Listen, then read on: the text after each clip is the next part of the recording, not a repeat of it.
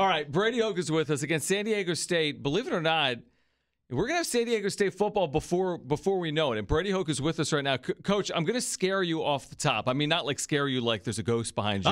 Yeah, not like that. Okay. And it's great to catch up because it's been a couple of weeks, obviously, and we hope you're doing well. But did you realize you're 107 days out from your opener? Does that scare you or get you excited, or what do you think when you hear that? I think it does both. I mean, it pushes you to make sure you're executing your plan and all that. And I think also, it's like, damn, where'd the days go? And so with things on the Mesa, with graduation coming and all that kind of stuff, our guys are got some time to go home and then come back here and really dig into what we need to for the summer and then getting ready for Ohio U. All right, so Brady Hoke is with us right now, San Diego State's football coach. And Brady, I just feel like there's so much change, obviously, in college football. And we're going to get into all of it. But specifically now, your coaches are out recruiting. What's going on right now? Is the recruiting process have to do a lot with the portal? Does it have to do with future prep players coming in? What are your coaches doing right now specifically on the recruiting trail, and how could it impact your team in 2023? Yeah, well, obviously the landscape of college football is obviously different. The portal and the NIL being activated at the same time, I think, wasn't the best decision by whoever makes those decisions, but it's something that our guys are on the road. They're working hard, obviously, to define the needs that we have.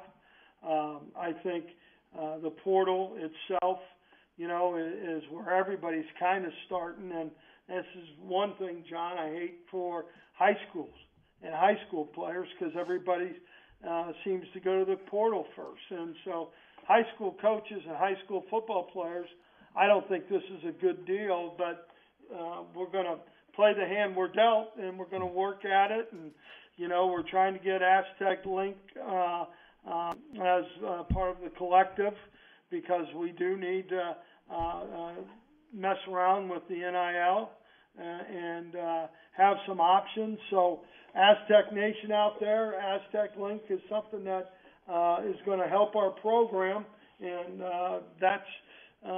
it's going to be who we are as far as college football. And that's a good segue to my next question, Brady. Is how critical is NIL when it comes to trying to add players from the portal? Well, I think it's really important. And,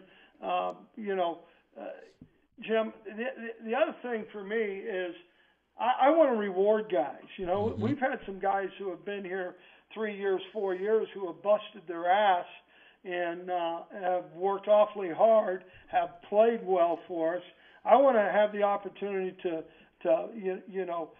those guys who have been through it and are Aztecs and understand the toughness and everything that Adam Hall does with them and how we coach and all those kind of things. So, there's a balancing act, Jim, somewhere there. And I'm probably not a great balancer, but I really want to, take care of the guys who love San Diego State and the guys who are committed to San Diego State. Brady Hoke is with us right now. And, Coach, for our listeners, to follow up, is I think a number of our listeners, because we heard it through the basketball season, which just ended, you kept hearing about the Mesa Foundation and the role it's playing for men's and women's basketball.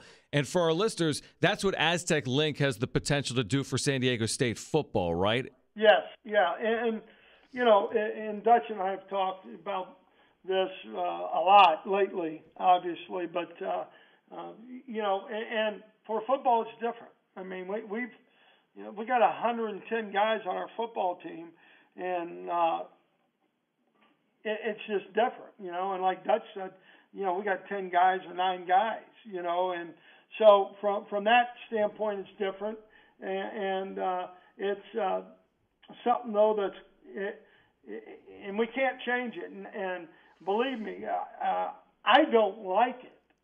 I'll be very honest with you, but it is what we're going to be and what college football is and college athletics. because there's still a component there when you talk about Title IX. And so it's something that, we have to do. And, the Aztec Nation's got to be a big part of it.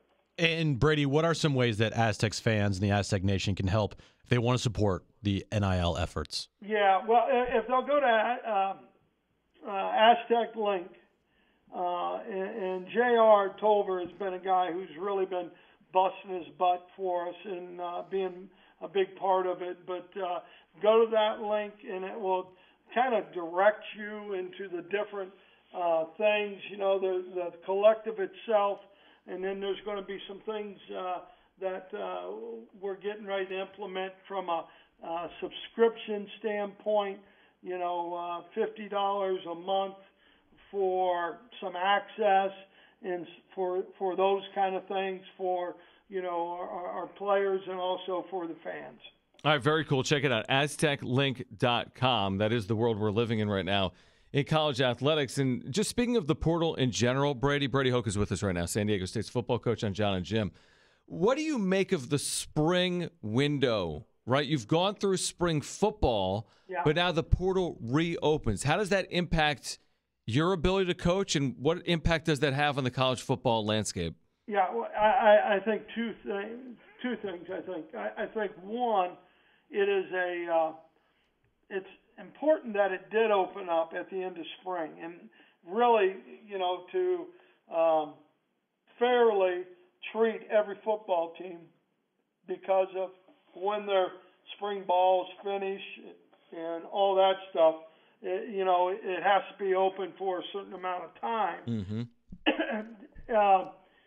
I'm glad it's over right now. Right. Let's put it that way. The one thing that we're into, though, is, and they started this a couple of years ago, our official visits in the month of May. And so, that part of it, and then in the month of June. So the rules have changed a lot, but I think, everybody got through spring. You had your evaluation meetings, talked to the guys. Some of them, obviously, if they're not happy for one reason or another, they're going to go take the portal and try and find a new home.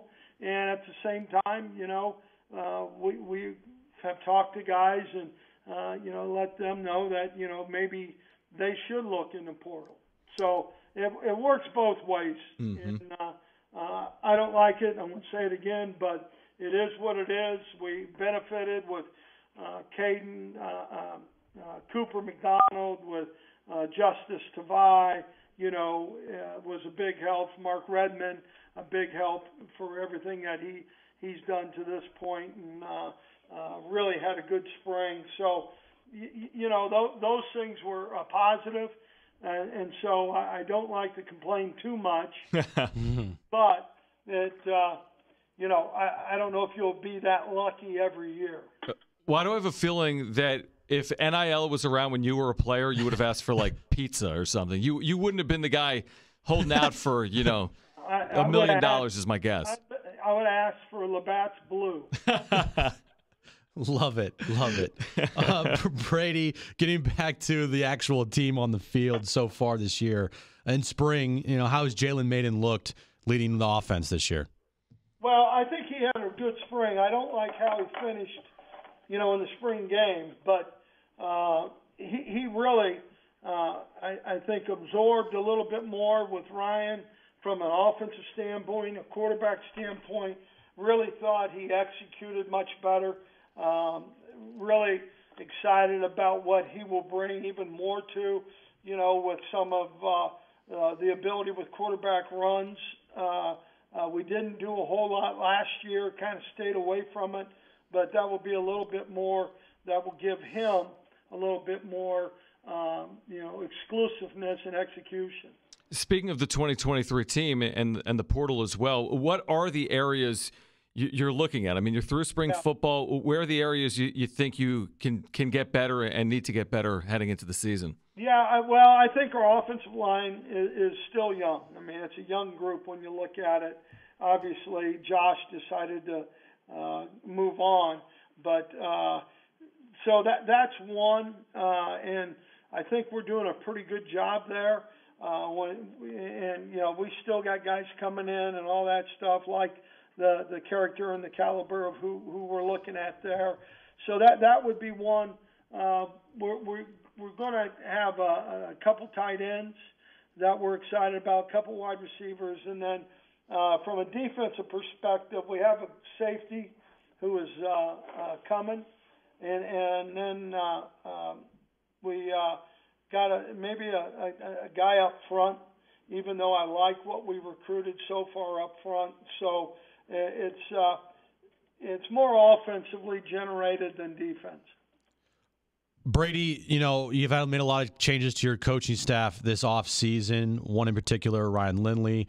How has he been now in the fold, and how is the rest of the coaching staff doing, especially with all the new hires? Yeah, I think it's been really good, Jim. I think, Ryan, number one, I love him. He's obviously played quarterback here for 2 years for us when we were here before, and, his competitive spirit, his knowledge has just been really, really something that I think all the kids have taken advantage of.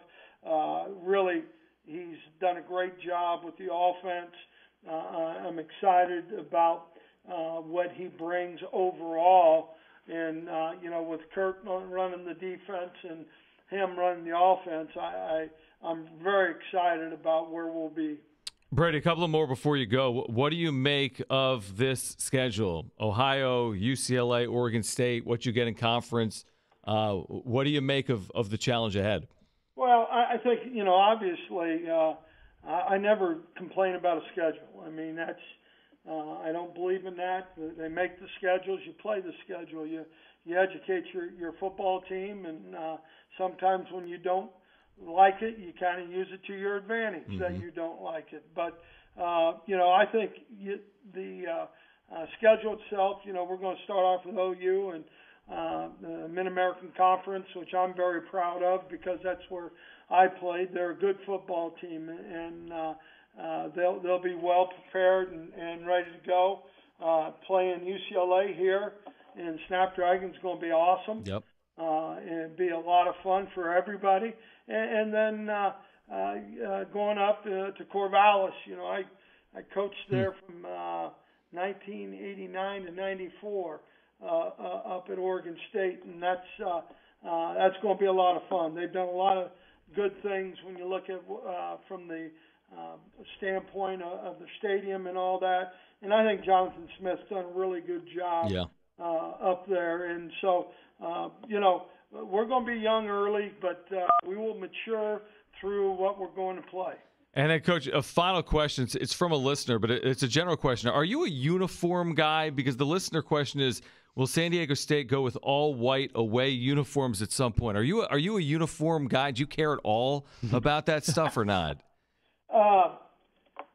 Yeah, I don't care. So you don't weigh in on that? I never cared as a player. I just wanted to play. Right. That's all I want to do is go out, prepare, and go out and play. And, we went through this at Michigan. I mean, no, we're not going all white. Brady, always appreciate it. 107 days for San Diego State. I appreciate it. And Aztec Nation, AztecLink.com. All right, check it out. Again, a good way to support San Diego State's football efforts right now via, again, everything going on with collectives and name, image, and likeness. Check out AztecLink.com. Brady, thank you. We'll do it again later this summer, all right? Sounds great, guys. Thank you so much.